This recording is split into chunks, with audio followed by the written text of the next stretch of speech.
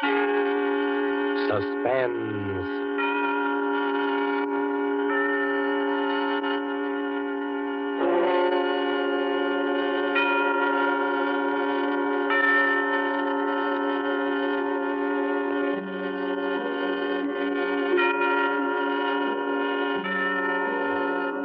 This is the Man in Black, here to introduce Columbia's program, Suspense.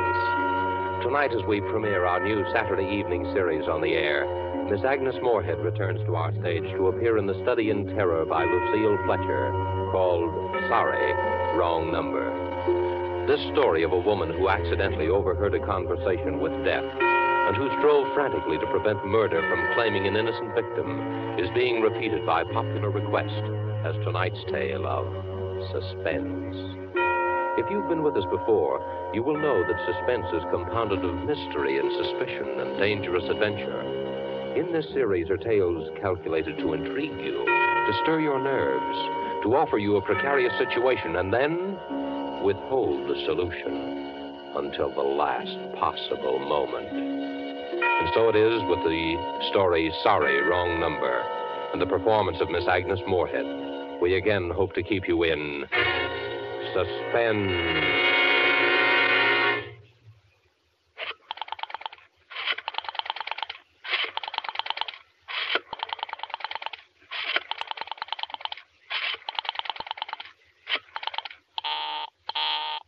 Oh, dear.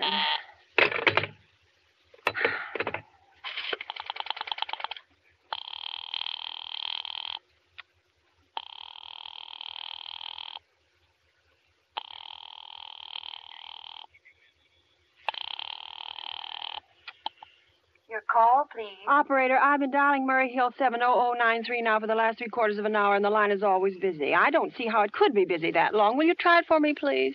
I will be glad to try that number for you. One moment, please. I don't see how it could be busy all this time. It's my husband's office. He's working late tonight, and I'm all alone here in the house. My health is very poor, and I've been feeling so nervous all day.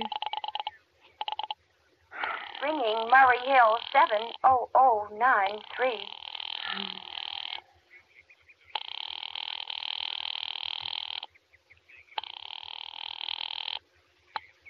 Hello? Hello? Hello, is Mr. Stevenson there? Hello? Hello? Hello. Hello, George? Yes, this is George speaking. Hello, who's this? What number am I calling, please? I'm here with our client. Oh, good. Is everything okay? Is the coast clear for tonight? Yeah, George. He says the coast is clear for tonight. Okay. Where are you now? In a phone boat. Don't worry. Everything's okay. Very well. You know the address. Yeah, I know. At 11 o'clock, the private patrolman goes around to the bar on 2nd Avenue for a beer. That's right, at 11 o'clock. I will make sure that all the lights downstairs are out. There should be only one light visible from the street. Yeah, I know. At 11:15, a train crosses the bridge. It makes a noise in case her window is open and she should scream. Oh, hello. What number is this, please? Okay, I understand, I tell you. That's 11:15, the train. Yeah. Do you remember everything else, George? Yeah, I make it quick. As little blood as possible. Because our client does not wish to make her suffer long. That's right. You'll use a knife? Yes, a knife will be okay. Then afterwards, I remove the rings and the bracelets and the jewelry in the bureau drawer. Because our client wishes it to look like simple robbery. Don't worry. Everything's okay. I never... Oh, how awful. How unspeakably awful. Oh. The operator. Oh. Your call, please. Operator, I've just been cut off. Sorry. What number were you calling? Why, it was supposed to be Murray Hill 70093, but it wasn't. Some wires must have got crossed. I was cut into a wrong number, and I've just heard the most dreadful thing, something about a murder. And, operator, you simply have to retrace that call at once. I beg your pardon. May I help you? Oh, I know it was a wrong number, and I had no business listening, but these two men, they were cold-blooded fiends. They were going to murder somebody, some poor innocent woman who was all alone in a house near a bridge, and we've got to stop them. We've got to. What number were you calling, Well, please? It doesn't matter. This was the wrong number, and you dialed it for me, and we've got to find out what it was immediately. What number did you call? Oh, why are you so stupid? What time is it? Do you mean to tell me you can't find out what that number was just now? I'll connect you with the chief operator. Oh, I think it's perfectly shameful. Now, look, it was obviously a case of some little slip of the finger. I told you to try Murray Hill 70093 for me. You dialed it, but your finger must have slipped, and I was connected with some other number. And I could hear them, but they couldn't hear me. Now, I simply fail to see why you couldn't make that same mistake again on purpose, why you couldn't try to dial Murray Hill 70093 in the same sort of careless way. Murray Hill 70093? Yes. I'll try to get it for you. Oh, thank you.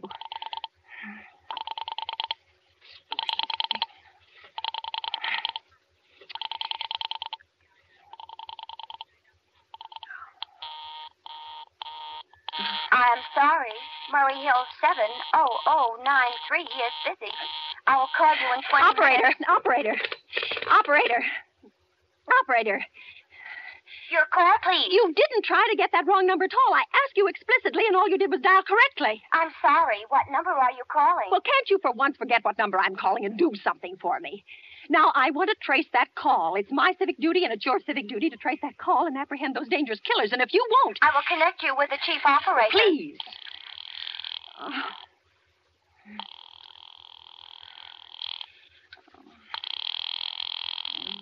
dear. This is the chief operator. Oh, Chief Operator, I want you to trace a telephone call immediately. I don't know where it came from or who was making it, but it's absolutely necessary that it be tracked down because it was about a murder that someone's planning, a terrible, cold-blooded murder of a poor, innocent woman tonight at 11:15. I see. Well, can you trace it for me? Can you track down those men? I'm not certain. It depends. Well, depends on what? It depends on whether the call is still going on. If it's a live call, we can trace it on the equipment. If it's been disconnected, we can't. Disconnect? If the parties have stopped talking to each other. Oh, but of course, they must have stopped talking to each other by now. That was at least 5 minutes ago, and they didn't sound like the type who would make a long call. Well, I can try tracing it. May I have your name, please? Mrs. Stevenson. Mrs. Albert Stevenson. But listen... And your telephone number, please? Plaza 42295. But if you go on wasting all this time... Why do you want this call traced, please? What? Well, no reason. I mean, I merely felt very strongly that something ought to be done about it. These men sounded like killers. They're dangerous. They're going to murder this woman at 11:15 tonight. I thought the police ought to know. Have you reported this to the police? Well, no, not yet. You want this call checked purely as a private Yes, individual? yes, but meanwhile I'm sorry, Mrs. Stevenson, but I'm afraid we couldn't make this check for you and trace the call just in your say-so as a private individual. We'd have to have something more official. Oh, for heaven's sake. You mean to tell me I can't report that there's going to be a murder without getting tied up in all this red tape? Why, it's perfectly idiotic. Well, all right, I'll call the police. Thank you. I'm sure that would be the best way to do it. It's ridiculous. Perfectly ridiculous. I can't see why you have to go to all this trouble. Oh.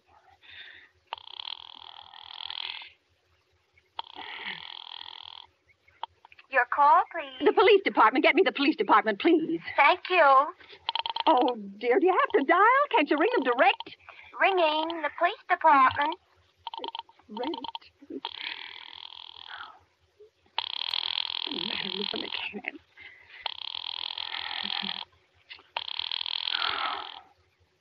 Police station, precinct 43, Sergeant Martin speaking. Police department. This is Mrs. Stevenson. Mrs. Albert Smythe Stevenson of 53 North Sutton Place. I'm calling up to report a murder.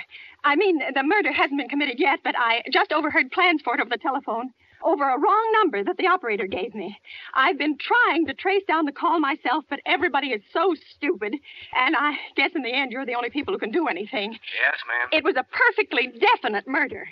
I heard their plans distinctly. 2 men were talking, and they were going to murder some woman at 11:15 tonight. She lived in a house near a bridge. Are you listening to me? Huh? Yes, ma'am. Yeah, and there was a private patrolman on the street. He was going to go around for a beer on 2nd Avenue, and there was some third man, a client, who was paying to have this poor woman murdered. They were going to take her rings and bracelets and use a knife. Well, it's unnerved me dreadfully, and I'm not well, and I'm just so nervous. When was all this, ma'am? About 8 minutes ago. Oh, then you can do something. You do understand. What is your name, ma'am? Mrs. Stevenson, Mrs. Elbert Stevenson. And your address? 53 North Sutton Place. 53 North Sutton Place. That's near a bridge, the Queensboro Bridge, you know, and we have a private patrolman on our street. And second... And what was the number you were calling? Murray Hill 70093. But that wasn't the number I overheard. I mean, Murray Hill 70093 is my husband's office. He's working late tonight, and I was trying to reach him to ask him to come home. I'm an invalid, you know, and it's the maid's night off, and I hate to be alone, even though he says I'm perfectly safe as long as I have the telephone right beside my bed. Well, we'll look into it, Mrs. Stevenson, and see if we can check it with the telephone. But the telephone company said they couldn't check the call if the parties had stopped talking. I've already taken care of that. Oh, you have? Yes, and personally, I feel you ought to do something far more immediate and drastic than just check the call. What good is checking the call do if they stop talking? By the time you tracked it down, they'll already have committed the murder. Well, we'll take care of it, don't you worry. Well, I'd say the whole thing calls for a search, a complete and thorough search of the whole city. Now, I'm very near the bridge, and I'm not far from 2nd Avenue. And I know I'd feel a whole lot better if you sent around a radio car to this neighborhood at once. And what makes you think the murder is going to be committed in your neighborhood, ma'am? Well, I don't know. Only the coincidence is so horrible. 2nd Avenue, the patrolman, the bridge. 2nd Avenue is a very long street, ma'am. And you know how many bridges there are in the city of New York alone. Yes, I know. Not to mention Brooklyn, Staten Island, Queens, and the Bronx. I know that. How do you know there isn't some little house on Staten Island on some little 2nd Avenue you've never even heard about? Well, how do you know they're even talking about New York at all? But I heard the call on the New York dialing system. Maybe it was a long-distance call you overheard. Oh, don't. Telephones are funny things. Look, lady, why don't you look at it this way? Supposing you hadn't broken in on that telephone call. What? Supposing you'd got your husband the way you always do. You wouldn't be so upset, would you? Well, no, I suppose not. Only it sounded so inhuman, so cold-blooded. A lot of murders are plotted in this city every day, ma'am. We managed to prevent almost all of them. Well, but a clue of this kind is so vague. Isn't much more use to us than no clue at all. but surely you... Unless, of course, you have some reason for thinking this call was phony and that someone may be planning to murder you. Me? Oh, no. No, I hardly think so. I mean, why should anybody? I'm alone all day and night. I see nobody except my maid Eloise, and she's a big girl. She weighs 200 pounds. She's too lazy to bring up my breakfast tray, and the only other person is my husband, Albert. He's crazy about me. He just adores me. He waits on me hand and foot. He's scarcely left my side since I took sick 12 years ago. Well, then there's nothing for you to worry about. Now, if you'll just leave the rest of this to us, we'll take care But what will you do? It's so late. It's nearly 11 now. We'll take care of it, Well, lady. will you broadcast it all over the city and send out squads and warn your radio cars to watch out, especially in suspicious neighborhoods like mine? Lady, I said we'd take care of it. But- Just now, I've got a couple of other matters here on my desk that require immediate attention. Good night, ma'am, and thank you. Oh, you idiot. Oh, now why did I hang up the phone like that? He'll think I am a fool. Oh, why doesn't Albert come home? Why doesn't he? Why doesn't he? Oh. Oh. So nervous.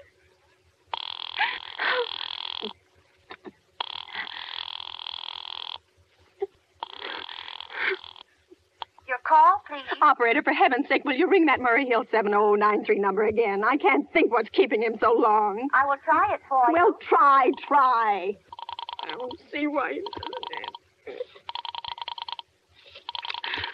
Oh. I'm sorry. Murray Hill 70093 is busy. I will call I you can in hear 20 it. You minutes. don't have to tell me. I know it's busy. Oh. If I could only get out of this bed for a little while. If I could get a breath of fresh air, just lean out of the window and see the street. Hello, Albert? Hello? Hello? Hello? Oh, what's the matter with this phone? Hello? Oh. Hello? Hello? Oh, for heaven's sake, who is this? Hello? Oh, hello? Oh, trying to call me.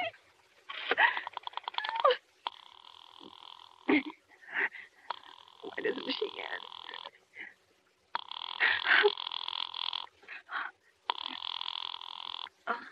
Your call, please. Hello, operator. I don't know what's the matter with this telephone tonight, but it's positively driving me crazy.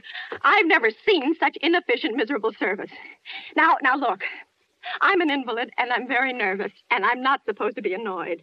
But if this keeps on much longer... What seems to be the trouble, please? Well, everything's wrong. I haven't had one bit of satisfaction out of one call I've made this evening.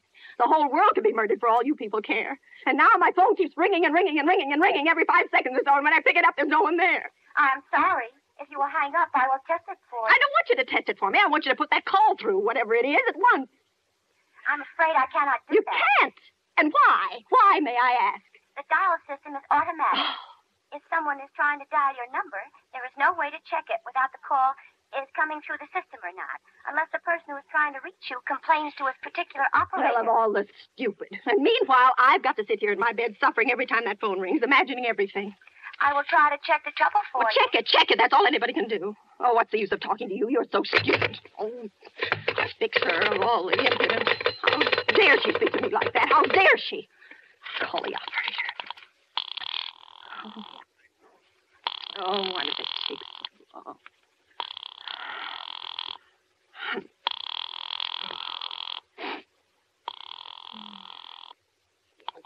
Your call, please. Young woman, I don't know your name, but there are ways of finding you out. And I'm going to report you to your superiors for the most unpardonable rudeness and insolence it's ever been my privilege. Give me the business office at once. You may dial that number direct. Dial it direct? I'll do no such thing. I don't even know the number. The number is in the directory, or you may secure it by dialing information. Listen here, you... Oh, what's the use? Oh, dear. Oh, for heaven's sake, I'm going out of my mind, out of my... Hello? Hello? Stop ringing me. Do you hear? Answer me. Who is this? You realize you're driving me crazy? Who is calling me? What are you doing it for? Now, stop it. Stop it. Stop it. Hello? Hello? If you don't stop ringing me, I'm going to call the police. You hear? The police. Oh, if Albert would only come home. Oh, let it ring. Let it go on ringing. It's a trick of some kind. I won't answer. I won't even if it goes on ringing all night. Oh, you ring. Go ahead and ring. Oh.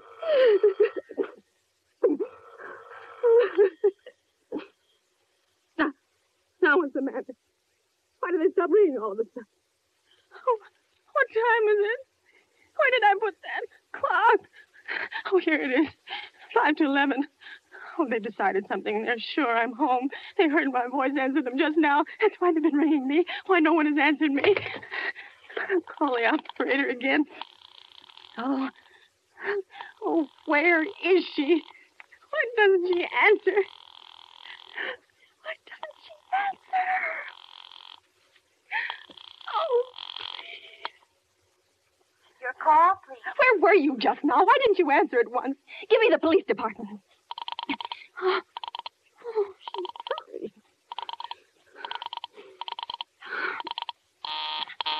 I'm sorry. The line is busy. I will call you. Busy, but that's impossible. The police department can't be busy. There must be other lines available.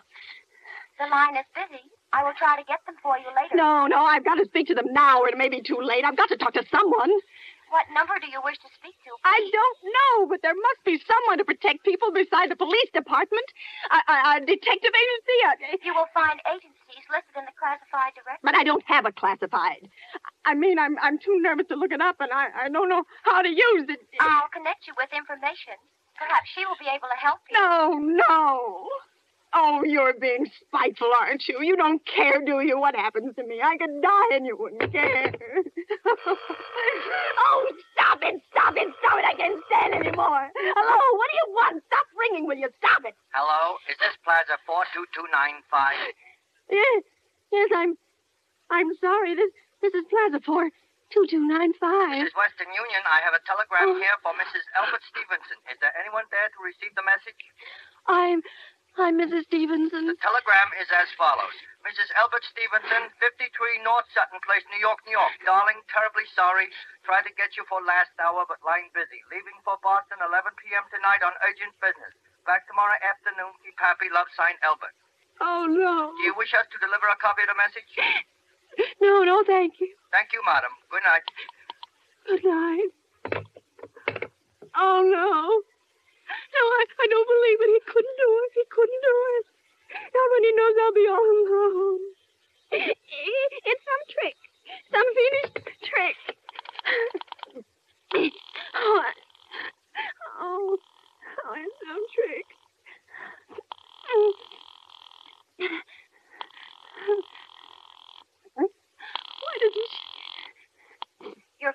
please. Operator, try that Murray Hill 70093 number for me just once more, please. You may dial that number direct. Oh. You. Oh. 9, 3. Oh.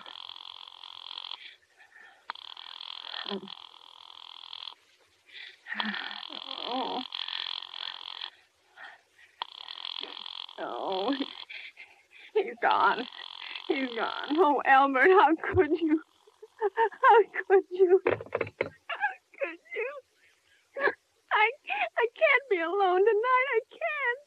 If I'm alone one more second, I'll go mad. I don't care what he says or what the expense is. I'm a sick woman. I'm entitled. I'm entitled to be here. Oh, my sister Jocelyn. You Jocelyn. Information. May I help you? I want the telephone number of Henchley Hospital. Henchley Hospital? Do you have the street address? No. It's somewhere in the 70s. It's a very small, private, and exclusive hospital where I had my appendix out 2 years ago. Henchley. H-E-N... One moment, please. Please hurry. And please, what is the time? You may find out the time by dialing Meridian 71212. Oh, for heaven's sake, I've no time to be dialing. The number of Henchley Hospital is Butterfield 70105. Butterfield 70105. You 7 0 1 0 5. No. Oh.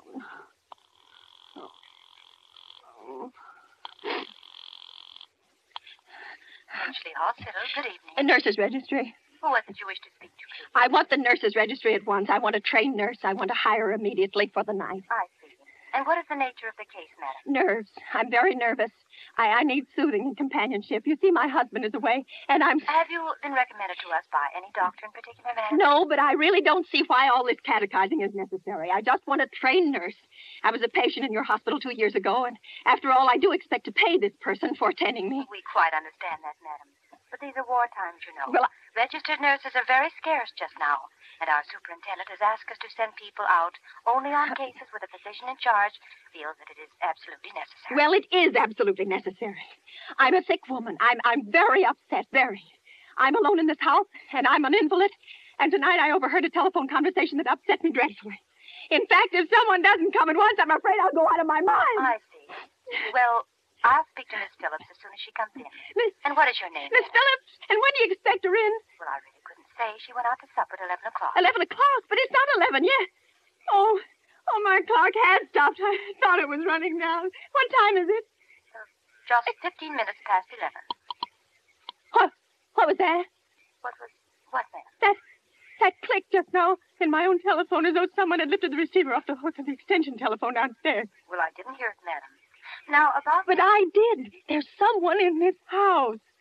Someone downstairs in the kitchen, and they're listening to me now. I won't pick it up. I won't let them hear me. I'll be quiet, and they'll see. Oh, but if I don't call someone now while they're still down there, there'll be no time. Oh, I've got to find somebody. Oh, but why is it here? Your call, please. Operator, I'm in desperate trouble.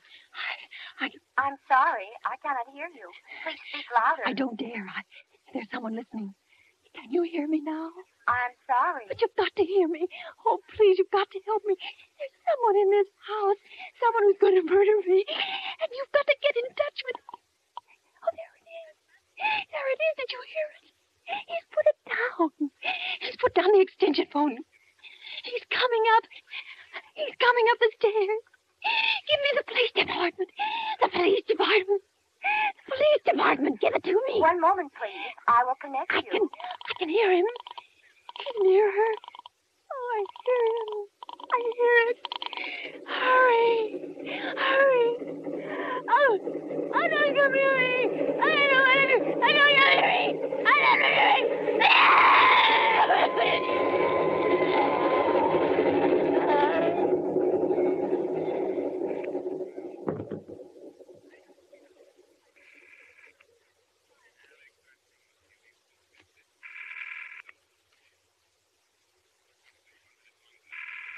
Police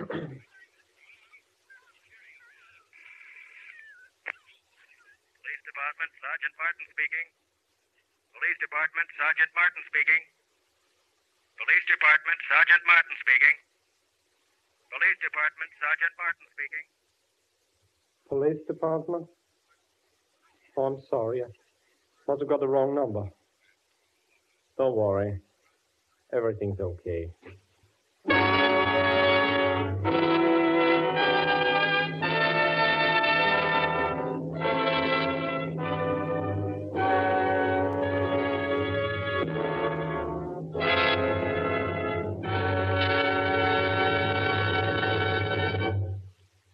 And so closes Sorry, Wrong Number, starring Agnes Moorehead. Tonight's tale of suspense.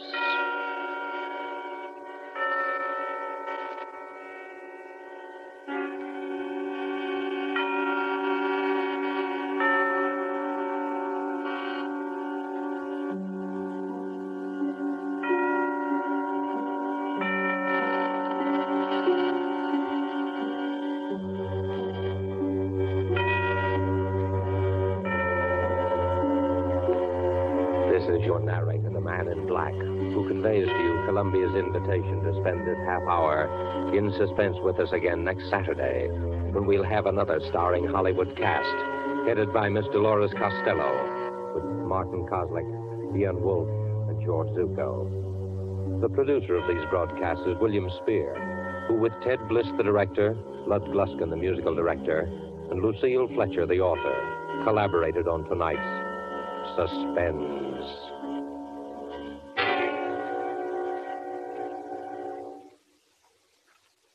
The entire country is waiting in suspense for the answer to this important question. Will the United States Cadet Nurse Corps reach its goal of enrolling 65,000 student nurses before the end of 1943? For if it doesn't, this country faces the prospect of needless suffering and loss of life at a time when our full health and energy are needed to win the war. What are you girls from 17 or 18 to 35 going to do about it? If you're a high school graduate in good health, you're eligible for a scholarship which will pay you all your expenses while you're learning to be of service to your fellow man. Not only will you receive a personal spending allowance of $15 a month for the first 9 months in training, $20 a month for the following 21 months, and then $30 a month until graduation, but you will, in addition to this personal allowance, receive allowances for room, board, health and laboratory fees, books, and other incidental expenses. This is your chance to do something for yourself while you're doing something big for your country. You're needed now, so write immediately to the U.S. Cadet Nurses Corps, Box 88, New York, or to any nursing school of your choice, and they will furnish you with all the essential information. You are needed now, so act now. This is